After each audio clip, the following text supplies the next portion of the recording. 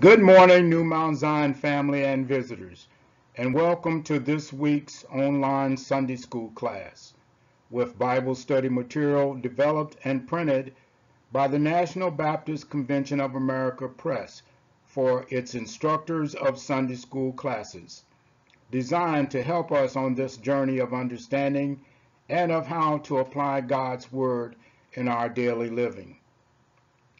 Let us go before the Lord in prayer. Our Father who art in heaven, hallowed be thy name. Thy kingdom come, thy will be done on earth as it is in heaven. We humble ourselves in your presence, remembering the wondrous works that you have already done. We pray for your mercy in the name of Jesus the Christ, for our salvation of our souls. Protect us from any hurt, harm, or danger that may come our way.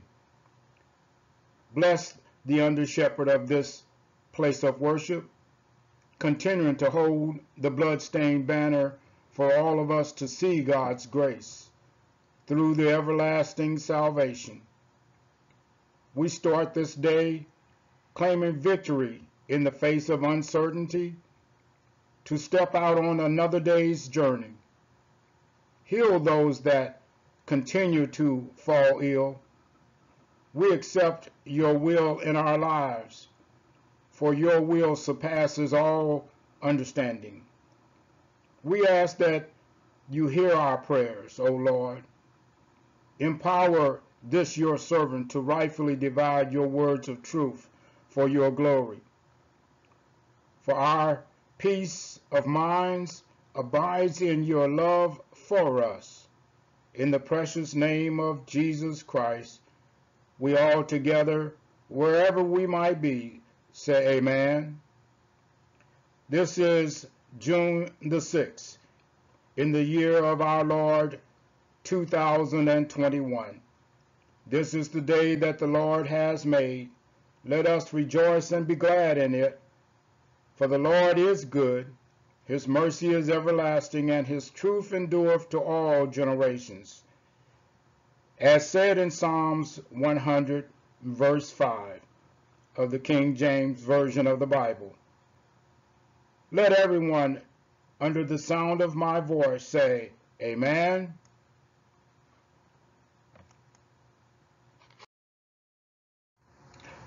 To our visitors, Pastor Reverend Larry L. Roundtree II, welcome you to the New Mount Zion family of born-again believers, where we are, with God's grace, changing the world through the love of Christ, one soul at a time.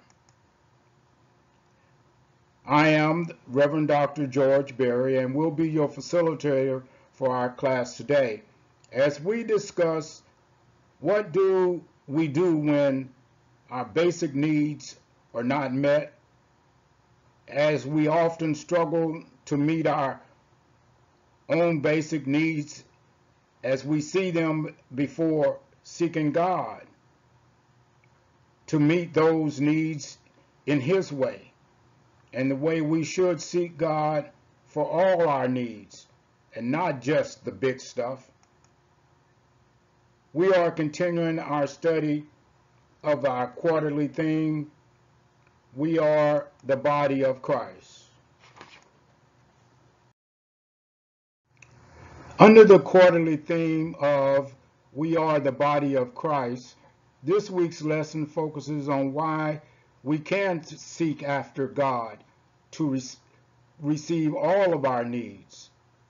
Again, we are reminded in our study today that our Bible points to us having not because we ask not. Notice, if you will, how we often will struggle to meet our own basic needs before seeking God to meet those needs in his way.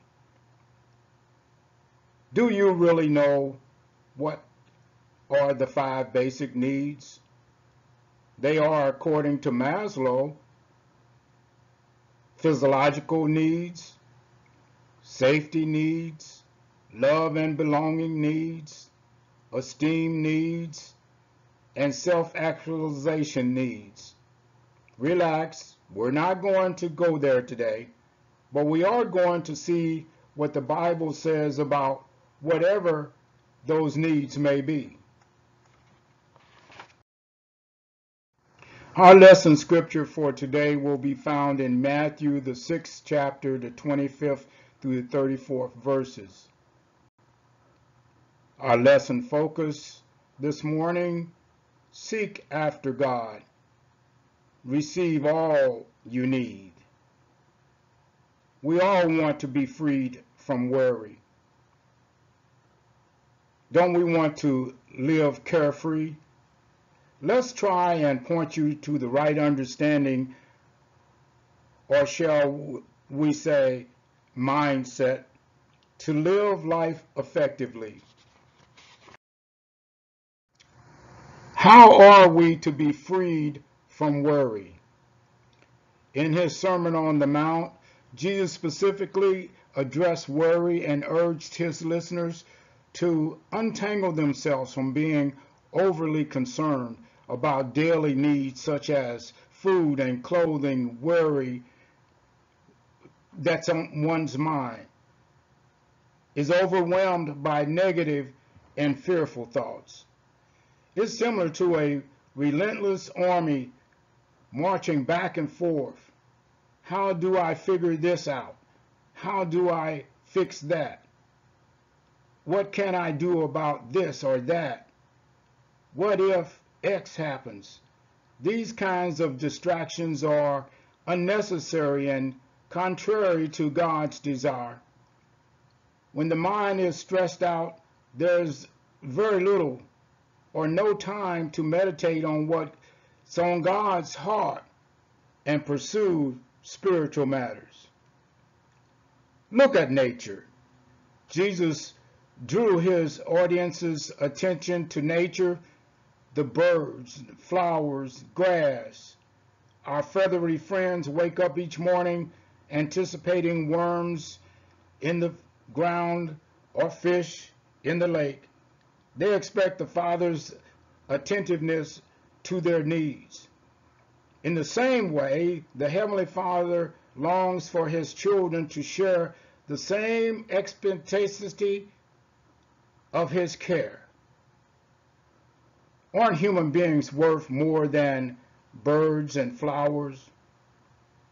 How to stop worrying? How does one accept Jesus' invitation to worry-free living? Is it possible to stop the persistent habit? First of all, Jesus said, realize anxieties accomplish nothing. It distractively eats away at the inside of one's body. Second, ask different questions. Wake up in the morning and seek what the Father is up to that day. Holy Spirit, where will you lead me? Lord, how can I join with you in your work, building up your kingdom here on earth? Kingdom work should be God's children's primary concern. Ask God to transform your thought life, behaving each day. The worm is already in the ground for breakfast, so now my needs are met. I can turn my thinking toward God, what he wants for and of my day. That's an indication he is the top priority. He is in his proper place as God. Seek him. He's the one in control. And limit it. And lastly, if you must be distracted with your troubles, limit it to today, not next week, next month, or year. It's okay to make plans for the future. It's natural to think back on past mistakes, grieve over poor decisions, but that don't dwell on it either. Live in the right now. The key to worry-free living is to seek God earnestly. Look to Him and Him alone as your source for all things. Freed from worry. Here are several questions on being freed from worry. Why is worry usually the first thing we do when our needs are not met? Why is worry considered a time killer? Instead of worrying, why should we seek God first and trust Him to meet our needs? On this first question, this allows us to reflect on why we tend to immediately start to worry when we perceive needs are not met. Even as Christians, we are human beings. We worry about our needs and self-reliance instead of praying and trusting God to meet those needs. Number two, worrying is useless because we are not omnipotent as God is, and our efforts does nothing but take our time from focusing on God and His provisions, ability to see into the future. Instead of worrying about our needs, we should be seeking a closer relationship with God first, trusting Him to meet our needs. Direct all our being to Him. To turn from worrying, this negatively thinking, instead of proactively thinking and focusing on God. God is who promises to meet all our needs. Share the successes of God's hand in your life with someone else. Have you done that lately? The victories on how God has met a need in your life can also be in their lives after we've stopped worrying and prayed to God. If God can take care of the birds, the lilies of the field, and even more, can He take care of our needs? For all power is in His hand. Trust and believe unwaveringly.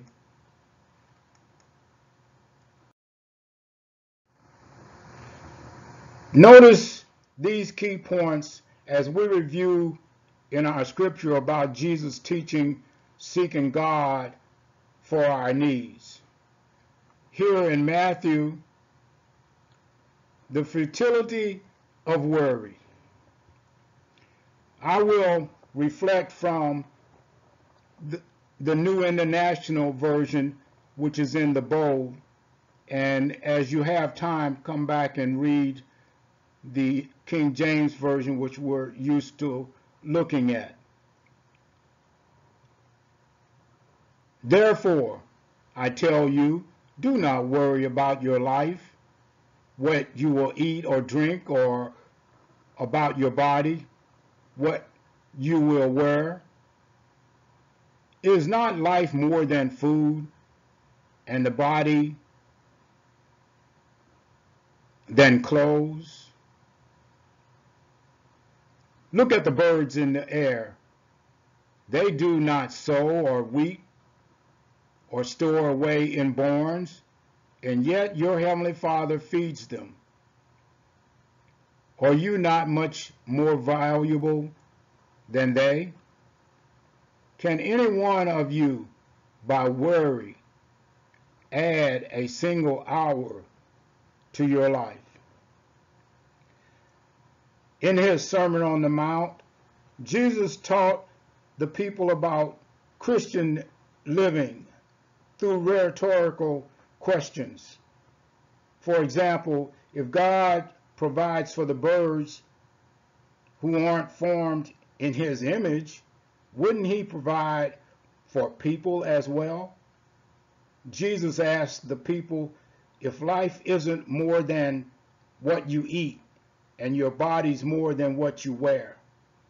He also asked if worrying can improve your physical state or future. The answer, of course, is no. Futility of worry. What did Jesus point to as common areas of worry?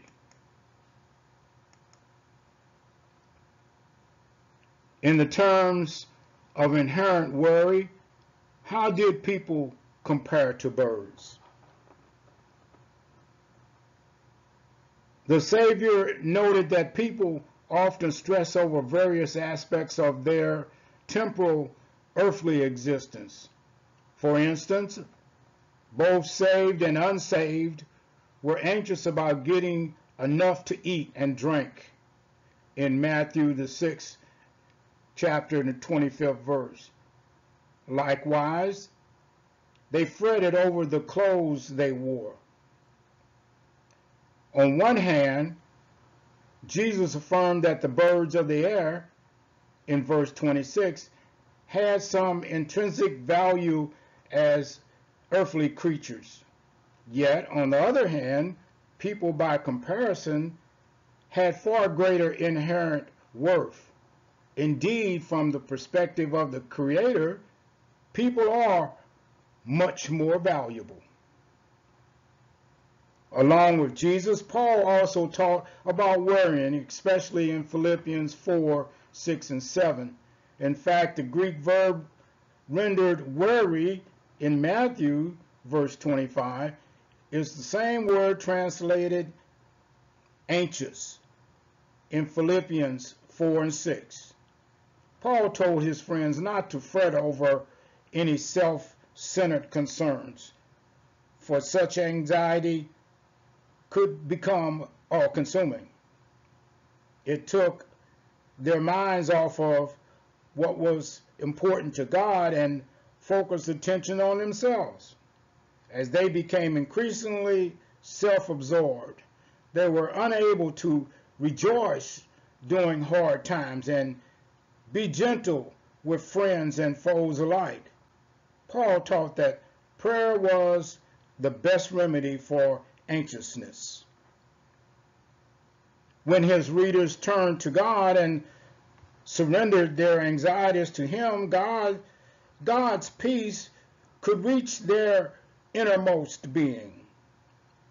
Paul did not imply that the believer's burdens would vanish, nor was he talking about the sheer exaltation of well-being and willpower.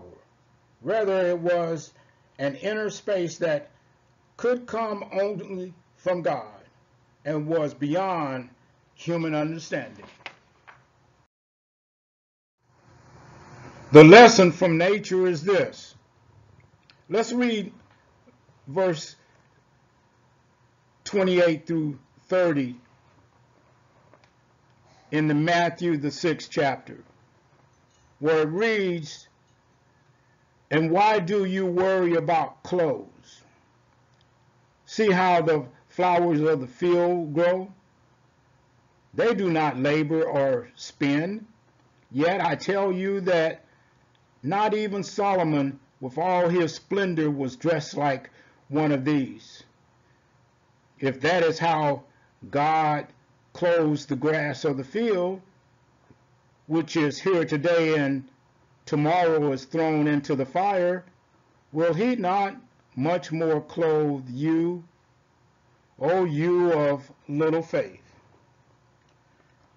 Jesus directed the people to examine how God created and provides for nature, takes care of his garden. If God can clothe the grass even finer than all of Solomon's clothes, can he not provide for them? Worrying demonstrates too little faith in God.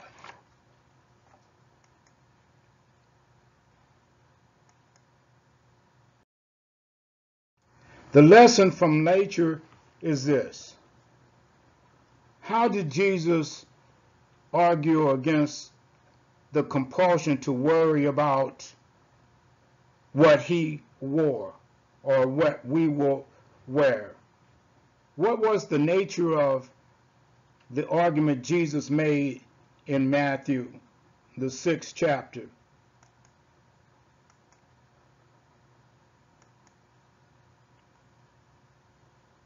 The Savior addressed the issue in two ways. First, he noted that lilies carpeting a field did not have to work hard making their own clothing.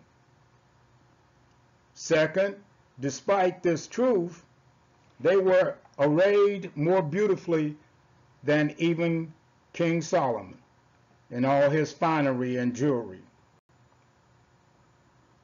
And Jesus reasoned from a lesser truth to a greater one. In particular, the Lord clothed wild grass growing in a field that existed for a moment.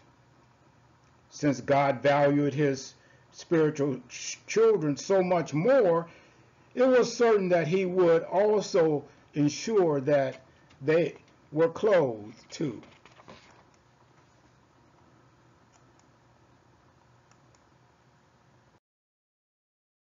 The divine prescription for anxiety is here in Matthew as we read the 6th chapter, the 31st through the 34th verses in the NIV. It says, "So do not worry, saying, what shall we eat, or what shall we drink, or what shall we wear? For the pagans run after all these things, and your heavenly Father knows that you need them. But seek first his kingdom and his righteousness, and all these things will be given to you as well. Therefore, do not worry about tomorrow, for tomorrow will worry about itself. Each day has enough trouble of its own." Somebody say amen. Jesus instructed us not to worry about our basic needs such as food and clothing. Unbelievers worry because they don't have a heavenly Father to trust to provide these needs. We should replace worrying with seeking God and obeying his word. We should also live one day at a time, trusting God for today and not worrying about tomorrow. Good God Almighty.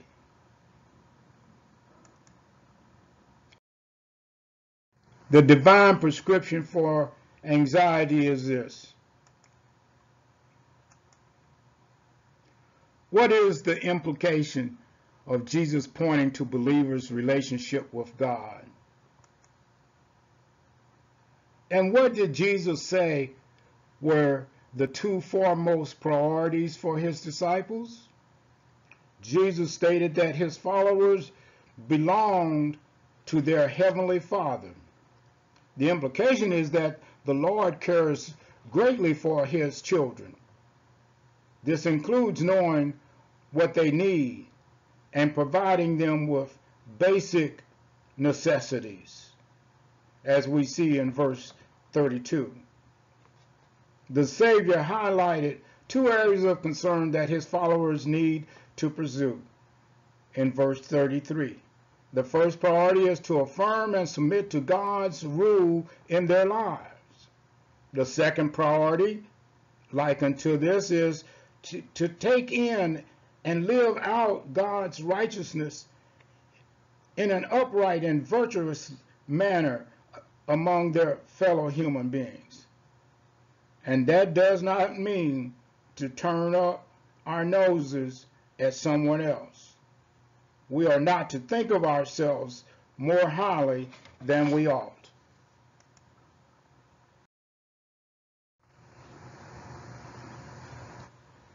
Anonymously, this understanding came from no uncertain person, and we're not to take it into greater context than what we've already discovered. What is the difference between basic needs and wants? Good question. And how have you seen God meet your basic needs or that of others? And lastly, what role does prayer have in God meeting our needs? As human beings, our basic needs can become confused with our wants. Our needs keep multiplying as we think. For example, cell phones are now a need rather than a want. We forget who provides for us, or we forget the times God has provided for us in the past when we have a need in the present. We should pray that He provides our daily bread, and also ask for the wisdom and insight to recognize His provisions. I'm not preaching. I'm just stating that we are to see our God first, last, and always. Seek Him for remedy to whatever may come our way. Seek Him.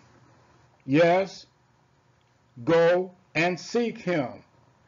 Matthew 32b and 33 says, and your heavenly Father knows that you need them.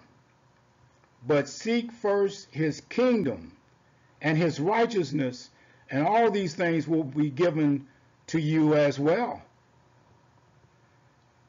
Our class has learned the importance of trusting God to provide for all our needs as we seek Him first. Read Seek Him in your student books, and remember the exercise there with the use of acrostic memorization.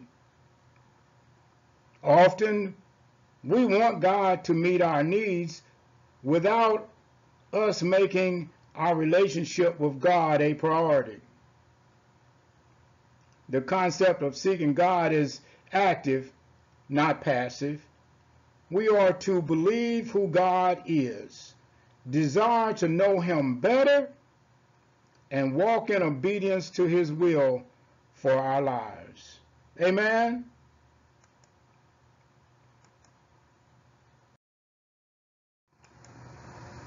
Remember to seek God first and trust Him for your needs. Let us review our key verse for today and leave with that on our heart. And your heavenly Father knows that you need Him, but seek first His kingdom and His righteousness, and all these things will be given to you as well.